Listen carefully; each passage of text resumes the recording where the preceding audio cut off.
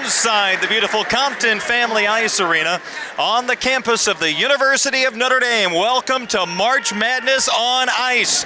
It is the Hockey East Tournament quarterfinal round. Now a loose stick behind the net. That puck got free near the right goal line. Northeastern has it and they score! Lincoln Griffin.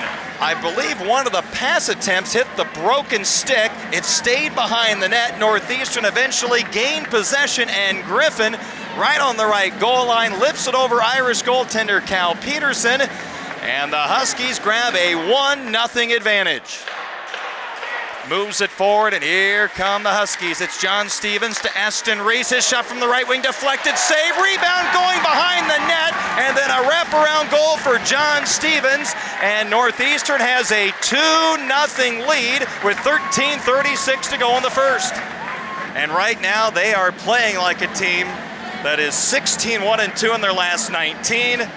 And they're trying to play their way into the NCAA tournament, and they are off to a terrific start on the road in South Bend, leading the Fighting Irish 2-0. Left point, Nardella. Center point, Gross takes a shot. He scores! Notre Dame gets one back. The 7:35 mark of the first, Jordan Gross, center point shot. Gross's shot from the point. Stick side on Ruck. There was a lot of traffic. Not sure when Ruck got his first side of the puck, but it beats him stick side, and we got a 2-1 game. Well, back to Gross, center point, takes a shot. Lucia got a piece of it, but Ruck makes the save. Ripley is pickpocketed by Stevens off for Reese. He walks in from the left side. He's in the middle. He hands it off for a shot by Williams, and a save made by Cal Peterson. Kept in by the Irish. Bjork. Now, here's a chance, a centering feed off the stick. I think that was Hurley that threw it in front. The puck near the goal line, it stays out.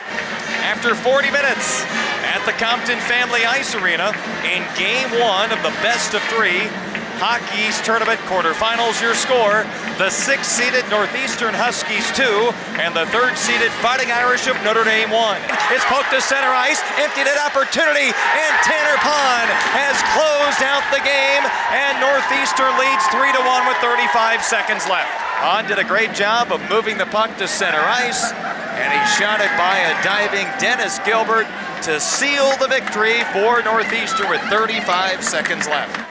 So game 1 to the Huskies.